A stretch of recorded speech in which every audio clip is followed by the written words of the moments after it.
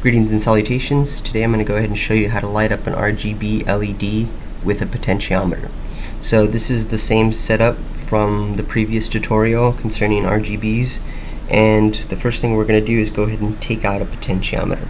So any component that you take out, if you simply hit the R button, it will rotate your component.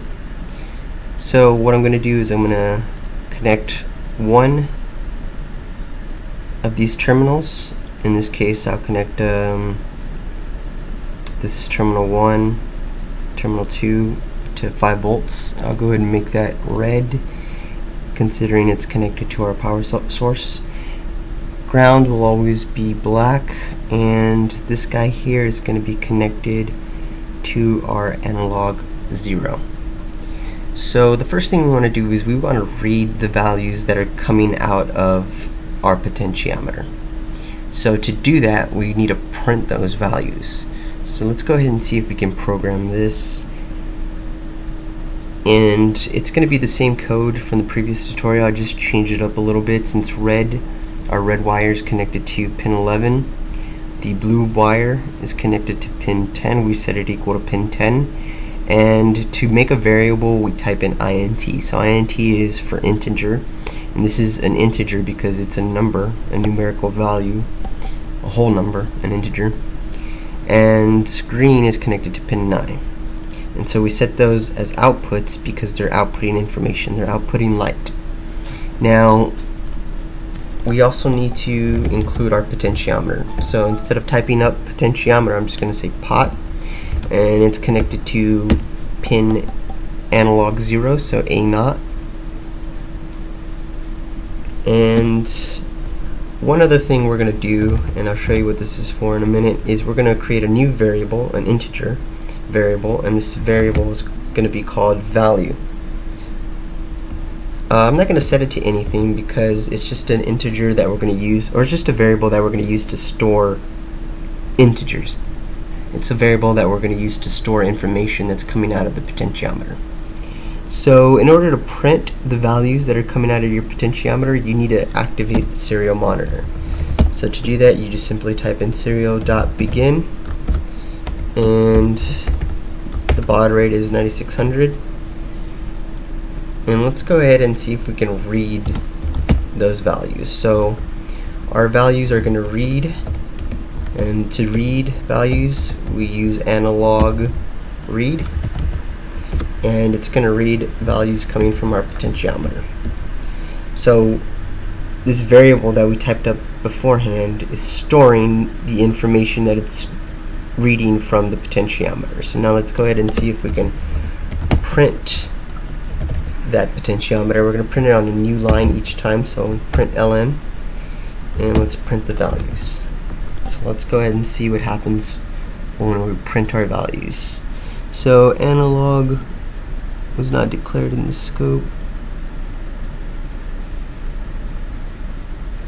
Oh, I spelled analog wrong. Alright, cool. Let's close that.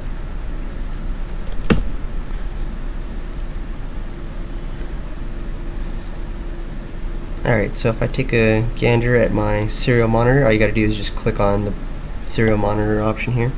Notice it's at 0. If I rotate my potentiometer, my values are going to increase. So they increase from 0 to, let's see, I'm going to rotate this slowly. They'll be increasing from 0 all the way to 1023.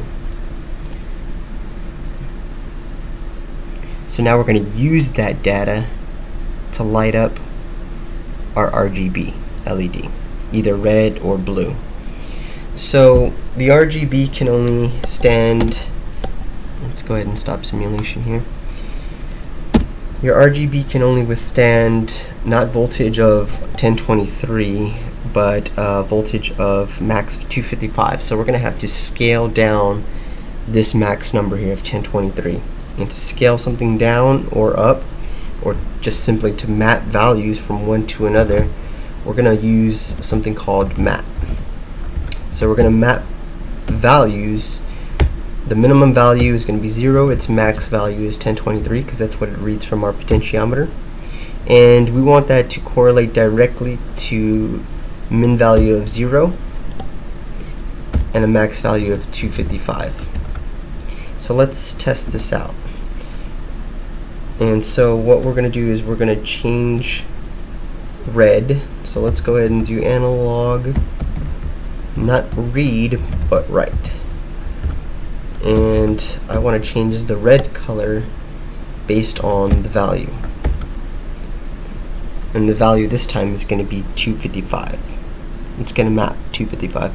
Actually, just to show you that, I'm going to go ahead and print the new value.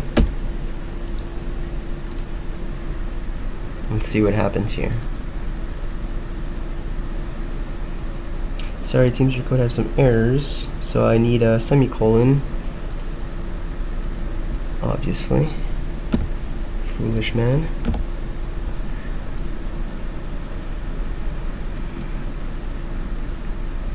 Alright. Negative 255.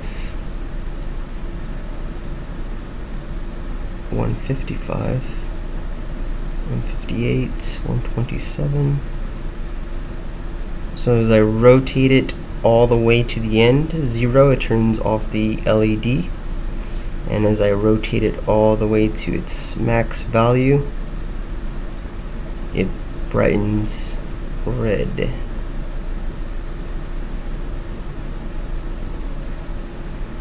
So it goes from fully bright red to completely off as I rotate my potentiometer. So I'm lighting up an LED. It's kind of like a switch light, right?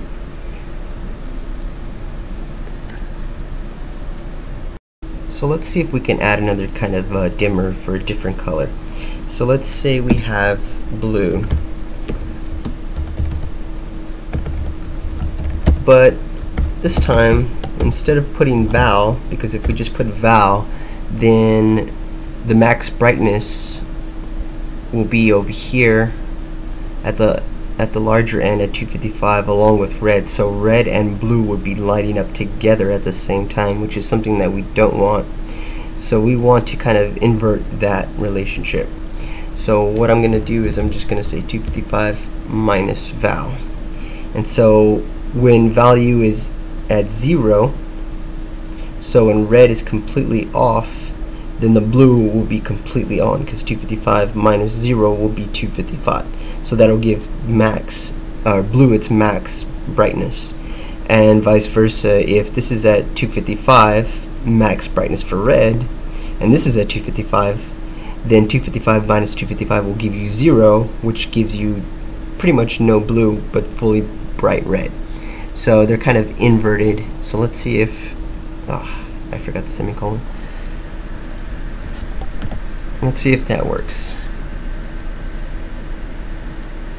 So right now we're at blue, max blue, because it's at the full end of the spectrum. And as we rotate, notice it gets purple directly in the middle because it's meshing both the blue value and red value. And as we rotate further to its max value of 255, it gets fully bright red. So that's how you can mesh two colors. So let's see if we can add another kind of dimmer for a different color. So let's say we have blue.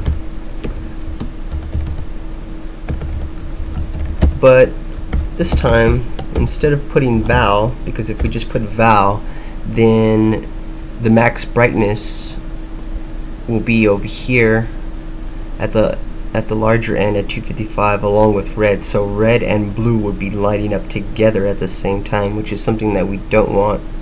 So we want to kind of invert that relationship. So what I'm going to do is I'm just going to say 255 minus val. And so when value is at 0, so when red is completely off, then the blue will be completely on, because 255 minus 0 will be 255. So that'll give blue its max brightness. And vice versa, if this is at 255, max brightness for red, and this is at 255, then 255 minus 255 will give you 0, which gives you pretty much no blue, but fully bright red. So they're kind of inverted. So let's see if, I forgot the semicolon. Let's see if that works. So right now we're at blue, max blue, because it's at the full end of the spectrum. And as we rotate, notice it gets purple directly in the middle because it's meshing both the blue value and red value. And as we rotate further to its max value of 255, it gets fully bright red. So that's how you can mesh two colors.